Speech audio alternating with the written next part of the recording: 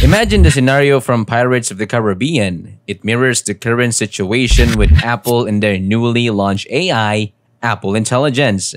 The AI industry has gone wild, with Nvidia becoming the most valuable company, and tech giants are battling to create the most powerful AI models. New gadgets are flooding the market amidst this frenzy. While other companies were caught up in this chaotic AI war, Apple took a genius approach by not actually building an AI. Instead, Apple Intelligence, despite its name, isn't a massive AI model but a collection of useful features like custom emojis, AI-generated images, AI notification summaries, and enhanced Siri capabilities. For the past few years, the race in AI has focused on who has the largest language model, with companies boasting about their model sizes and capabilities. Apple, a major tech player, remained silent for 2 years about AI. Now, they've introduced Apple Intelligence, which isn't the largest or smartest AI model but integrates features like custom emojis, image generation, AI summaries, and improved Siri functions. Surprisingly, they even partnered with OpenAI to incorporate ChatGPT. Initially, it seems underwhelming after 2 years of anticipation, but Apple's approach is clever. By not entering the race to build the largest AI, they've positioned themselves advantageously. The competition among tech giants has shown flaws in their AI models, from hallucinations to producing inaccurate or even bizarre results. In contrast, Apple has effectively utilized existing technologies to enhance user experience without over-promising on AI capabilities. Imagine trying to make an AI that can handle every prompt and provide accurate information on any topic. It's an incredibly difficult challenge that's bound to encounter issues eventually. Apple decided to let others tackle this problem and potentially falter while they focus on solving a different, massive AI challenge: accessibility. Here's an example. In some European countries, the default choice for organ donation differs. In countries where the default is to donate, people have to opt out if they don't want to donate, resulting in higher donation rates. Conversely, in countries where the default is not to donate, people have to opt in, leading to lower rates. This principle, called default bias, is what Apple is leveraging to dominate the AI market. Currently, if you want to use ChatGPT, you need to download the app, create an account, log in, and open the app each time. But with Apple Intelligence, you can simply ask Siri and Siri will handle the rest by connecting to third-party AI models like ChatGPT. This change makes Siri the default way to access AI on iPhones, which is significant. While you can still download the ChatGPT app, most people will likely end up using Siri for their AI needs due to its convenience. Think about how defaults influence behavior. For instance, my mom doesn't use AI today, but if it comes pre-installed on her phone, she'll end up using it. This strategy brings AI and large language models to millions of people who wouldn't have sought them out otherwise, but will find them ready to use on their devices.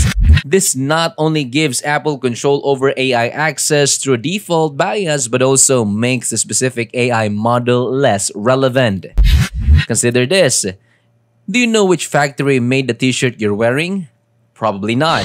You only know you bought it from Uniqlo or Zara. Even if Uniqlo and Zara use the same factory, your perception is that you have a unique brand name t-shirt. The factory, which is crucial because it made the garment, becomes irrelevant. This is precisely what Apple has done with AI. For most users, it won't matter whether Siri accesses ChatGPT, Claude, or Meta AI. They'll just use the default. To begin with, Siri will only integrate with ChatGPT, but Apple has announced that support for other AI models will be added in the future.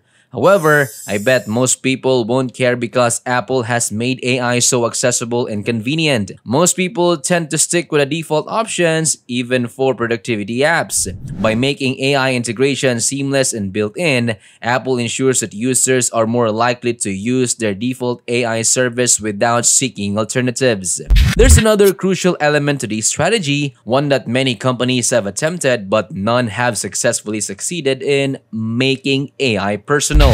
Several have tried, like Rabbit, Humane AI Pen, and even Microsoft, but none have cracked it yet. Here's the twist. Apple actually did develop their own large language model for Siri to manage this personal AI. Here's how it works. When you ask Siri something, the model will determine if it involves your personal data. If it does, Siri handles it directly. For more complex requests, it will involve ChatGPT. To make this personal AI effective, Apple needs access to your most intimate and personal data, your messages, emails, news, photos, and even the ability to take actions. This integration allows Siri to offer a highly personalized experience, making it indispensable and deeply integrated into users' daily lives. Apple's approach goes beyond just integrating AI into Siri. It also involves enabling AI to perform tasks within other apps. Normally, tasks like sending a message, making a call, writing an email, or booking an Uber are securely locked within their respective apps, which regular AI cannot access. Apple's solution to this is subtle yet significant and was perhaps the most overlooked aspect of their flashy presentation. If you visit Apple's website for Apple Intelligence, you won't find this feature prominently displayed. You have to dig through the site to discover something called App Intents. These are small access points that app developers can integrate into their apps, allowing Apple's AI to interact with and perform tasks within those apps. For example, if you use Notion for work, Notion could add an app intent that lets Apple's AI read your Notion pages and another that allows the AI to create new entries. This makes the AI not just a passive assistant, but an active participant in managing and executing tasks across various applications, seamlessly integrating into users' digital ecosystem. For example, creating a Notion page isn't new. Apple's Shortcuts app has used app intents for 2 years. Now, these app intents will be foundational in making AI genuinely useful. Apple has already integrated app intents into their apps such as Calendar, Mail, and Messages, giving their AI access to emails, messages, and events. If you're an app developer with hundreds of millions of people beginning to use Siri to interact with AI, you'll feel pressured to make your app compatible with this system. This means creating these small integration points that allow Apple's AI to access your app's data, perform actions, and function as a personal assistant. The clever part of Apple's strategy is that by controlling Siri in app intents, they effectively monopolize user interactions with AI. Most people will use AI through Siri, a system Apple controls, and the only way for AI to access personal information or perform tasks will be through app intents, which Apple also controls. This means Apple hasn't just created an AI but has seized control over users' access to AI and the apps they use. However, one potential obstacle is developers. Over the years, Apple has faced criticism and even a US Department of Justice investigation over high App Store fees. Major developers like Netflix have boycotted Apple by not building apps for Apple's platforms.